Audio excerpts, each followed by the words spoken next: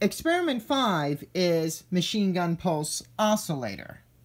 This circuit demonstrates the basic workings of an oscillator, which is a circuit that turns itself on and off many times.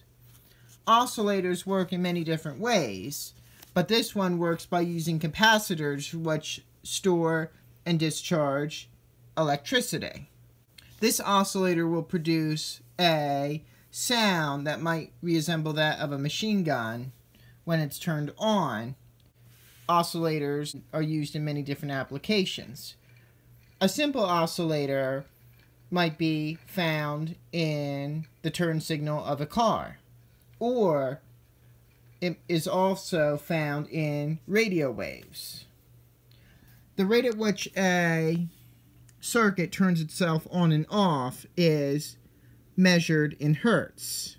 Now, this oscillator, I'm going to turn it on now. This has a frequency of 1 to 12 hertz. 1 hertz, and then you have 12 hertz about.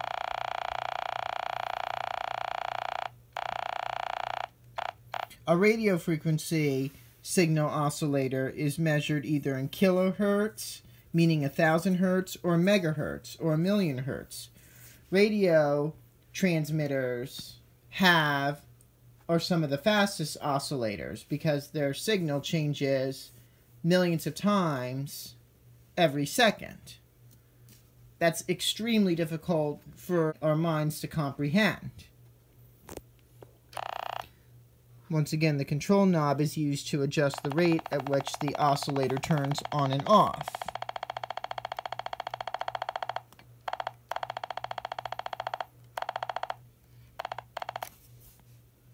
Experiment 6 is electronic motorcycle. This circuit is another oscillator, and this one lets you pretend that you are racing on a motorcycle. We have 2 jumper wires with loose ends, and the objective is to grab each of the wires with the thumb and index finger of each hand. And depending on how tight and firm your grip is on the wires, the sound will change. Now, I have to hold my phone with one hand, but if I was to, like, let's say, put my fingers between the 2 wires, you will hear a sound coming from the speaker. And that can simulate the sound of a motorcycle engine. The better grip you have, then the faster and louder the sound will be. You could pretend that the motorcycle is idling or racing at full speed. Another thing that helps is by shining a bright light on the CDS cell. It doesn't seem to make much of a difference for me, however, but I'll see what it does when I do so, and it doesn't really seem to make much of a difference. If I was to touch the wires directly, the sound would be pretty high pitched. Now it sounds like a motorcycle going at full speed. But now I braked because the sound is getting quieter.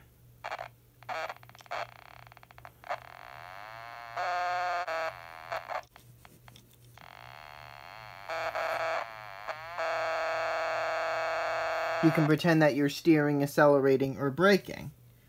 Now, if you want, you can connect different capacitors, but it's important that you do not use anything over 10 UF because the transistor may get damaged.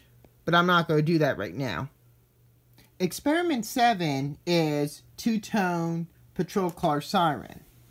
This is another oscillator, but instead of being just one sound, there are 2. Now, there's no on and off switch for the circuit, so I'm going to hook this wire up to terminal 137 on the key switch. And please turn down your volume because this is going to be loud.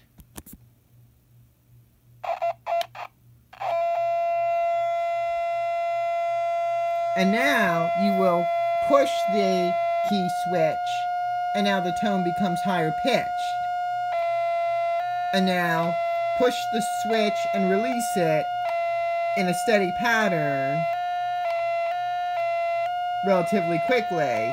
And now you will have a two-tone siren, which is common on emergency vehicles such as police cars or ambulances.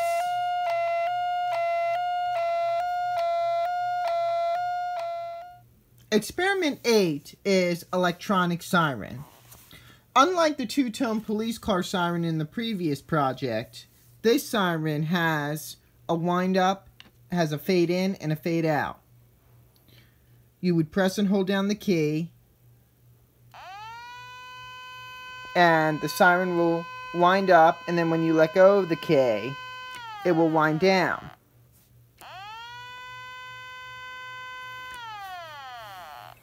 And you can make many different modifications to this circuit.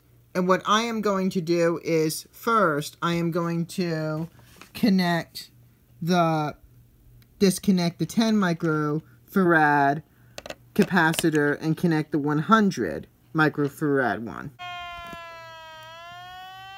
Now, the startup and wind down will be much longer because this particular capacitor takes longer to charge and discharge. Now, this might sound more like a firehouse siren or a tornado siren, because those sirens usually have longer wind downs at least. The wind up may still be pretty fast, but the wind down can be slower. Now I'm going to connect the 470 microfarad capacitor. Now, the startup and wind down are both slower.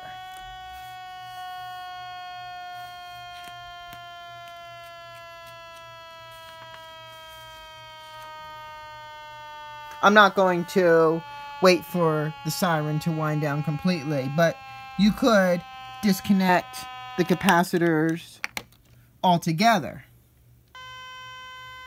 And then you just have the steady sound, no wind up or wind down. Experiment 9 is electronic metronome. This oscillator circuit can be used as a metronome, which is a device that musicians use to keep time when practicing or playing an instrument. We will hold down the press switch, and the speaker sounds in steady intervals, just like other oscillators that I have demonstrated. Then when you turn the control knob, the rate at which the speaker sounds increases.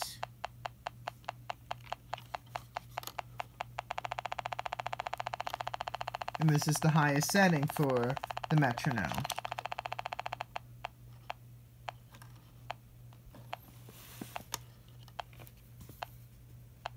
If you want, you can change resistors. You can change the 4.7K ohm resistor to the 10K one.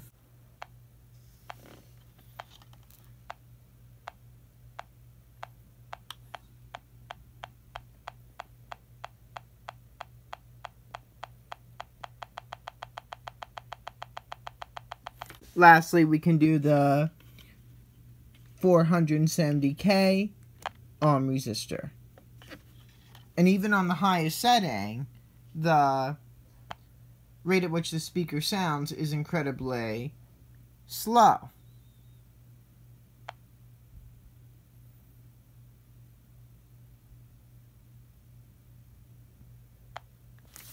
Lastly, you could change the capacitor too and see if that has a difference on the rate at which the metronome sounds. And even on the highest setting, once again, the rate at which the speaker sounds is very slow. So